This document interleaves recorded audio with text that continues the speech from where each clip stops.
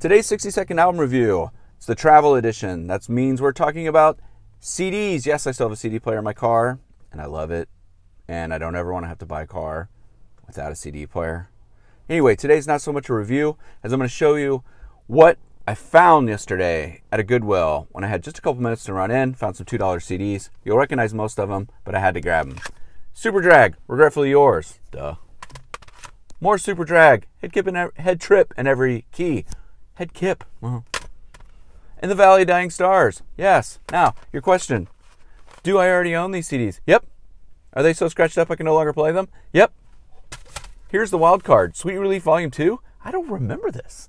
Where did it come from? It's got Smashing Pumpkins, Sparkle Horse, which is kind of awkward, Indigo Girls, REM, Garbage, Hootie and the Blowfish, Soul Asylum.